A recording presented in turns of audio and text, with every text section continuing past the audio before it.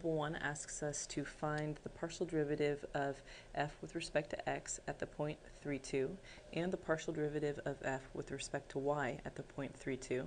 And what is this function we're finding these partial derivatives of? Well, it's f of xy is equal to x to the fourth plus x cubed times y squared minus x squared. So what do?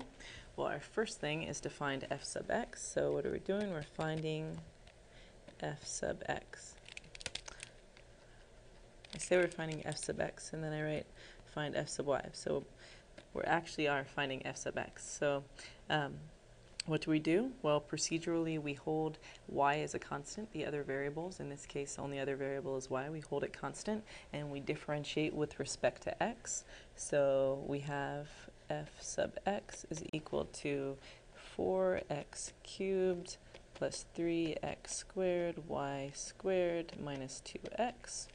And then we're asked to evaluate. So we found f sub x. Then we're asked to evaluate at the point 3, 2. What do? Well, we plug in our values of x and y.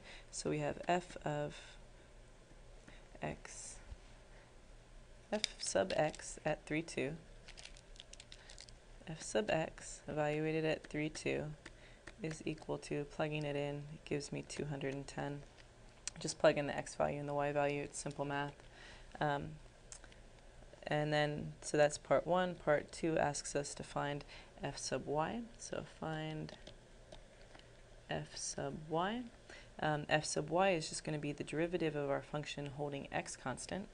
So we'll have f sub y is equal to, well, for our first term, there are no y's in it, so that's just equal to 0. Our second term, there's a y, so this will give us 2yx cubed. Our third term is also equal to 0, so we have 2yx cubed. And then if we evaluate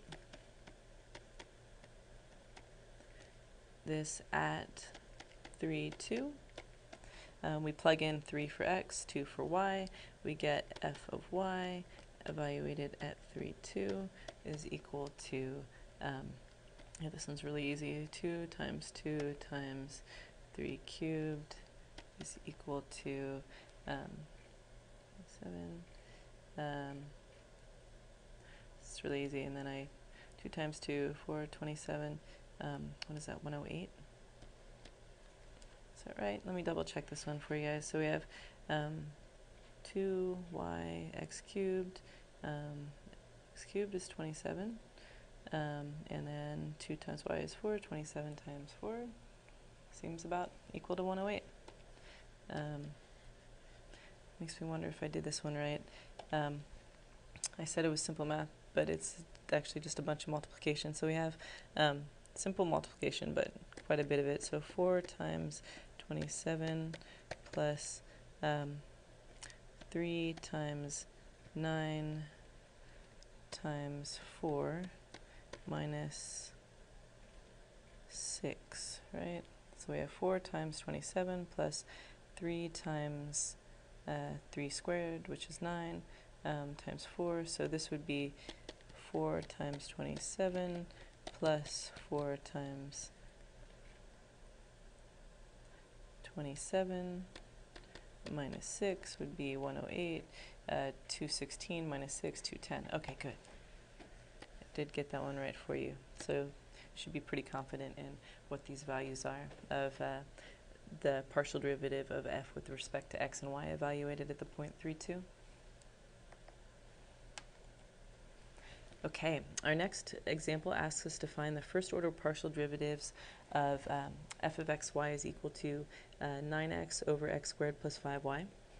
Well, again, this is sort of a derivative problem, but we will find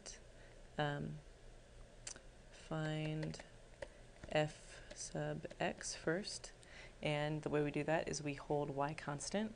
So f sub x is going to be the derivative of this expression holding y constant. So what do we get? We get the derivative of the numerator, which will be 9 times the denominator, x squared plus 5y, minus the numerator times the derivative of the bottom, which is 2x, all over the denominator squared.